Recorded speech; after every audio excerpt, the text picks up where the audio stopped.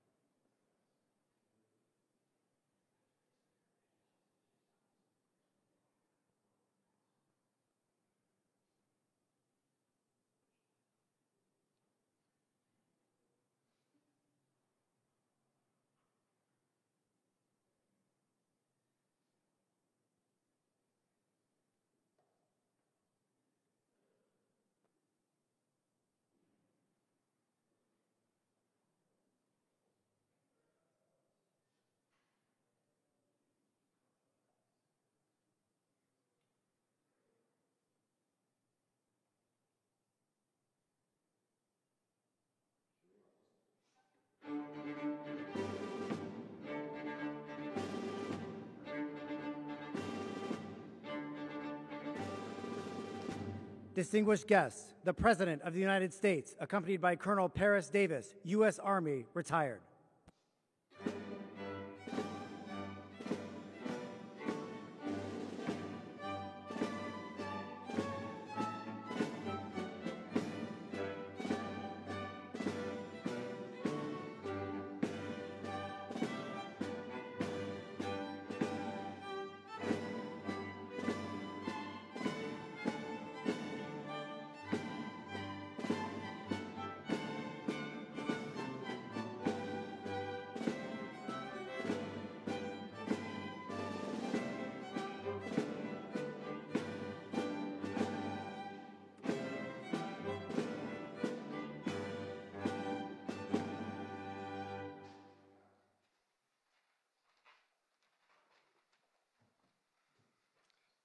The psalmist of old writes, "Praise be to the Lord my rock, who trains my hands for war, my fingers for battle.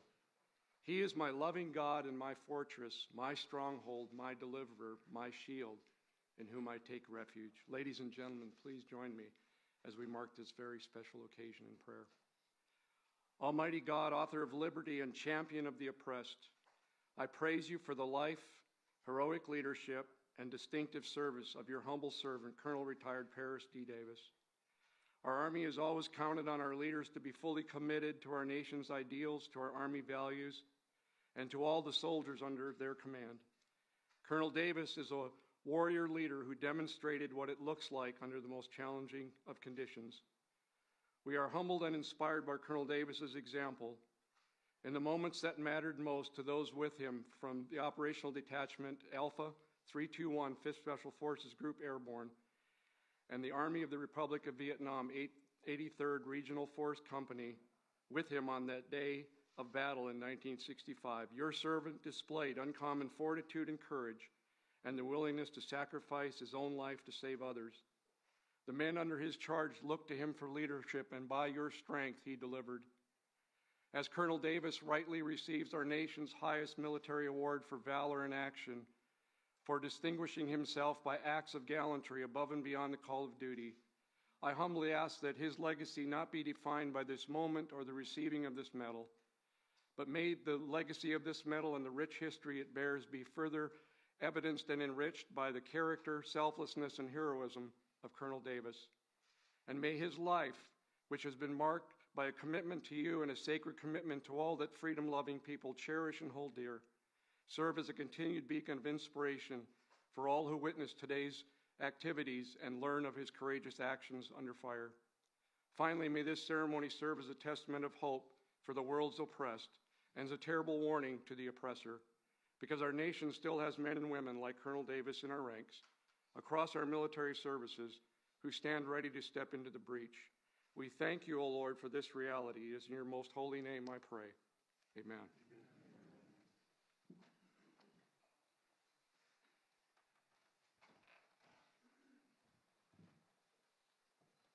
Please be seated.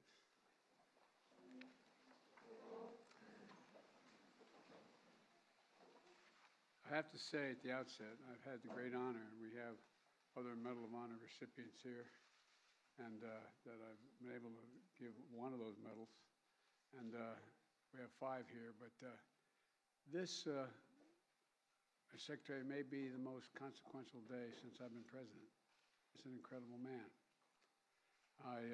158 years ago today, in this White House, President Lincoln was putting the final touches on his second inaugural address.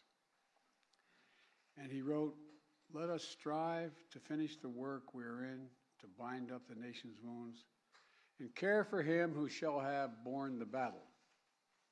Today, 58 years after he bore the battle, we honor a true hero of our nation, Colonel Paris Davis. I've had a chance to get to talk to him a little bit. We talked on the phone, and he doesn't know, but we're going to talk a lot more. Incredible guy. The Medal of Honor, created during Lincoln's presidency, is our country's highest military award, recognizing gallantry above and beyond the call of duty. That word gallantry, it's not much used these days, gallantry. But I can think of no better word to describe Paris, to describe you. I really can't.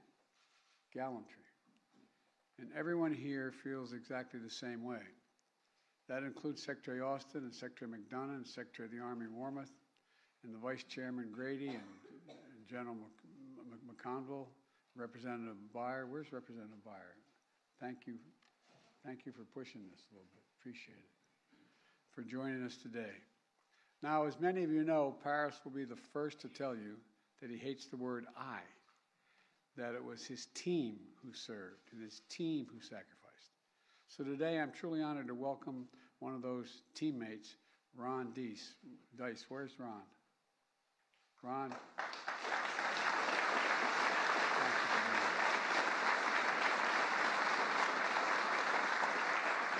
He was the airborne spotter for that team. And it was only a few days ago, right? I also want to thank previous Medal of Honor recipients who are here who joined us to recognize their brother-in-arms, Leroy Petrie, William Swenson, Melvin Morris, Matthew Williams, and Earl Pumley. Stand up, guys.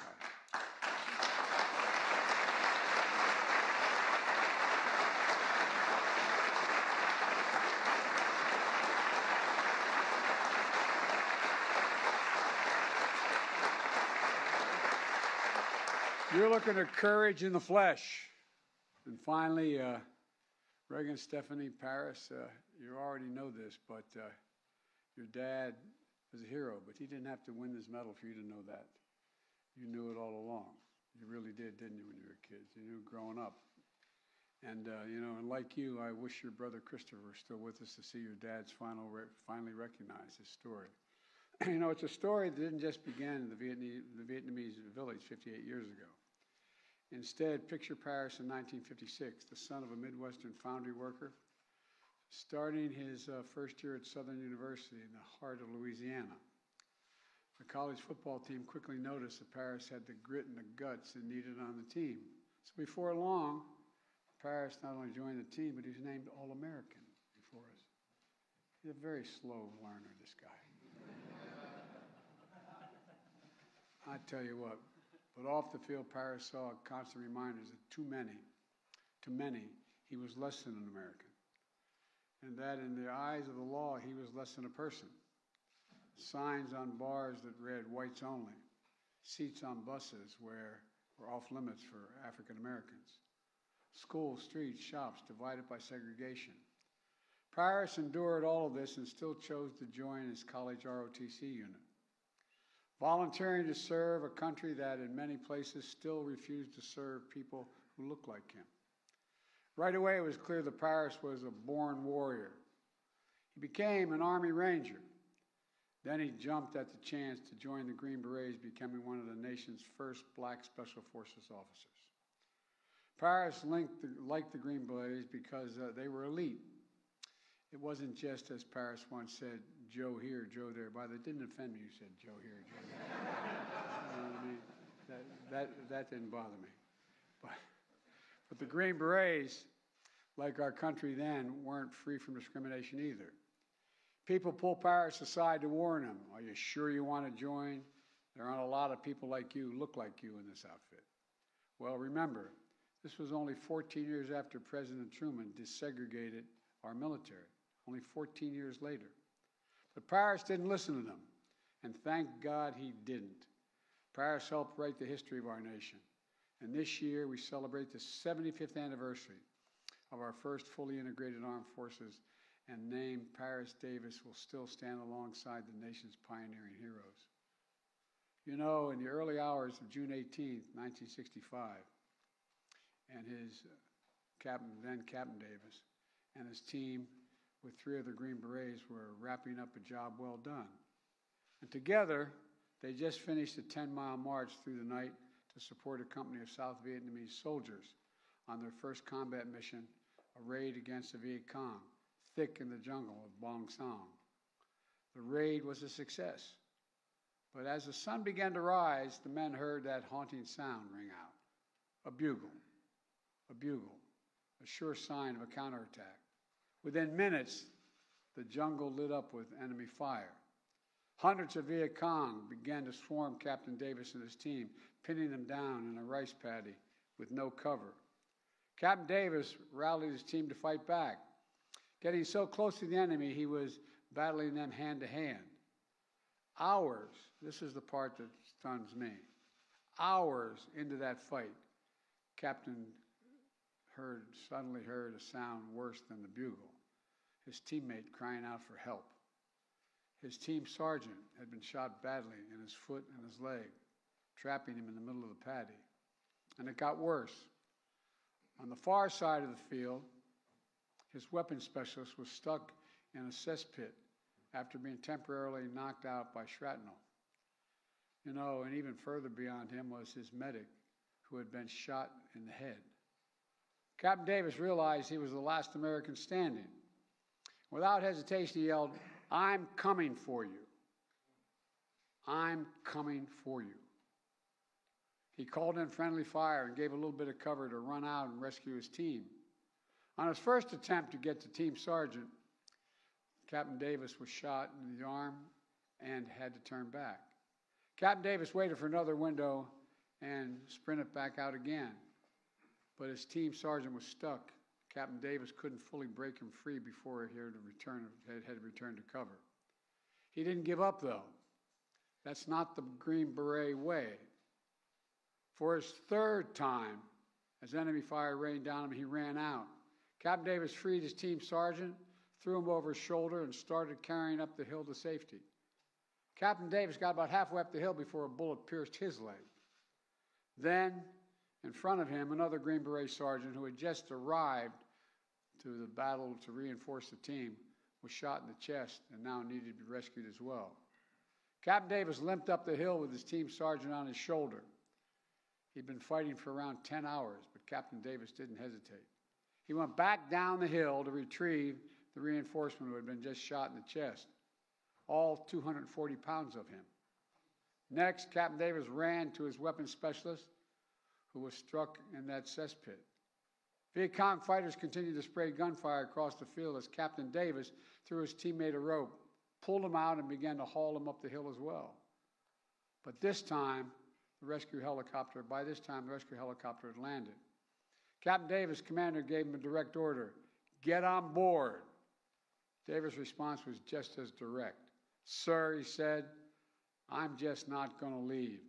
I still have an American out there." Unsure if he was still alive, Captain Davis began to plan how he would get his medic. Just the day before, the medic had found out he was the good news. He was a new father. His wife had given birth to their first child. Captain Davis was going to give him a chance to see his baby boy. He pinpointed the medic's position and began crawling toward him, with gunfire and grenades still exploding around him. When he got there, the medic, still alive, asked him, "Am I going to die? Am I going to die?" Captain Davis responded, "Not before me." Still fending off the Viet Cong assailants, Captain Davis hauled his medic up the hill. And nearly 20 hours later, after that bugle first rang, Captain Davis had saved each one of his fellow Americans. Every single one. Just as the story of Paris Davis did not begin on June 18, 1965, it does not end there either.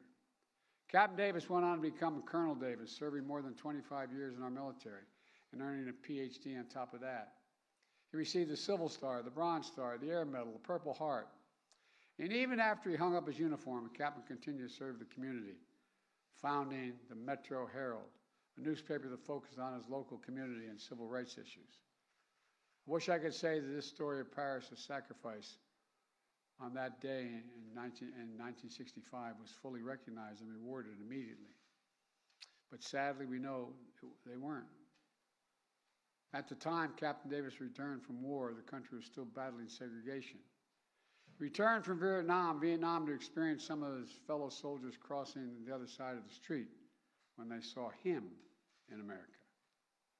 And although the men who were with him on that June day immediately nominated Captain Davis to receive the Medal of Honor, somehow the paperwork was never processed.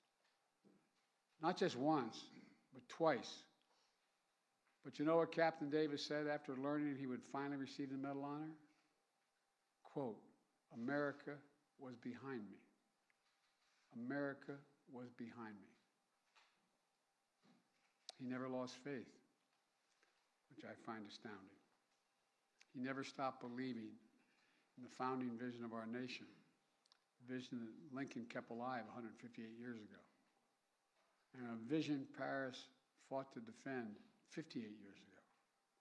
This vision for a more perfect union, one where all women and men are created equal. You know, we're the most unique nation in the world. We're the only nation founded on an idea. Every other nation is founded based on a philosophy, based on ethnicity, religion, whatever, an idea. It's captured in, we hold these truths to be self-evident, that all men and women are created equal, endowed by their Creator with certain inalienable rights, life, liberty. We've never fully lived up to it, but we've never walked away from it. This is evidence we're still not going to walk away from it. Look, folks, we never ever walked away from our troops who dare all and give all to our nation. Paris, you are everything this medal means. I mean everything this medal means. And look, you're everything our generation aspired to be. You're everything our nation is at our best. Brave and big-hearted, determined and devoted, selfless and steadfast. American, American. And now, at long last, it's my great honor to ask Lieutenant Colonel Rowe to read the citation.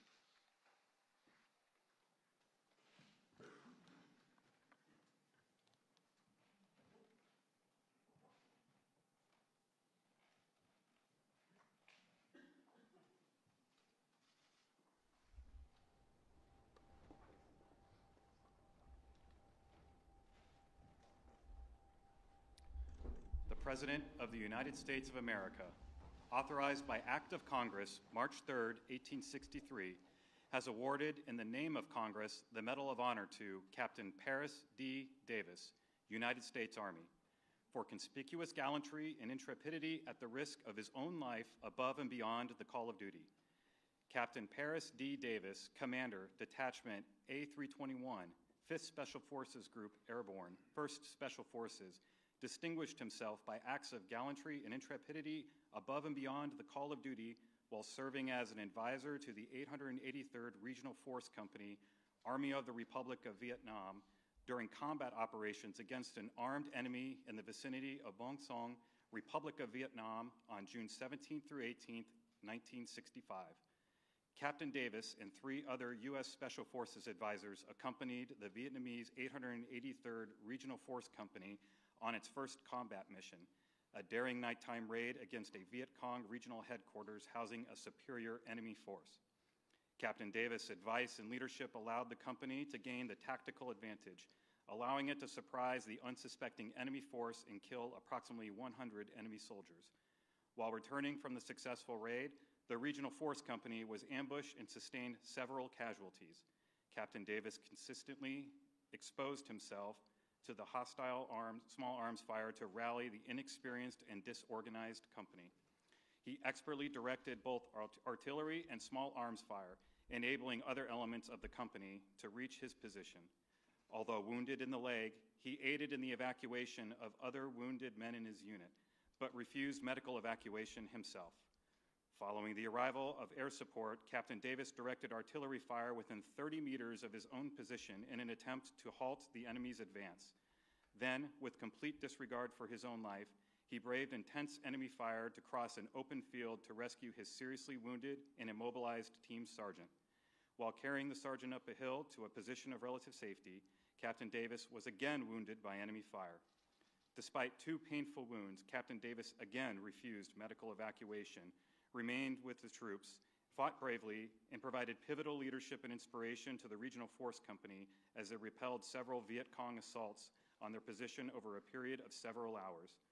When friendly reinforcements finally arrived, Captain Davis again refused medical evacuation until he had recovered an U.S. advisor under his command who had been wounded during the initial ambush and presumed dead. While personally recovering the wounded soldier, he found him severely wounded but still clinging to life.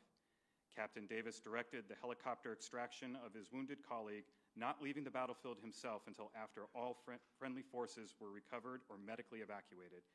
Captain Davis' heroism and selflessness, above and beyond the call of duty at the risk of his own life, are in keeping with the highest traditions of military service and reflect great credit upon himself, his unit, and the United States Army.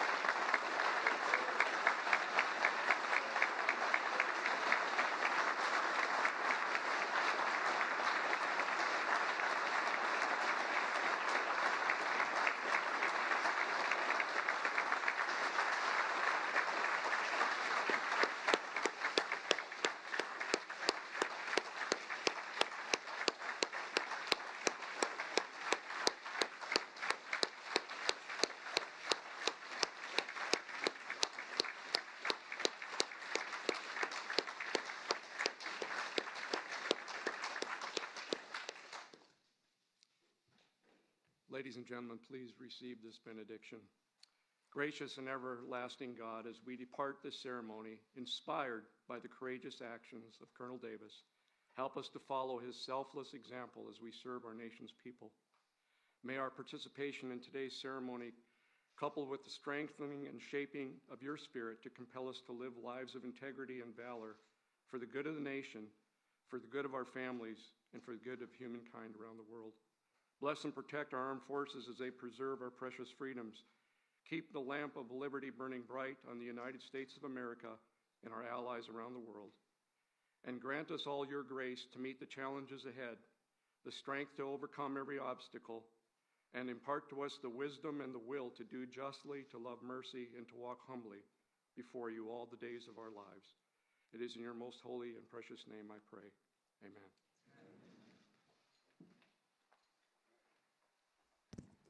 Distinguished guests, please remain in your seats as the President departs. Thank you.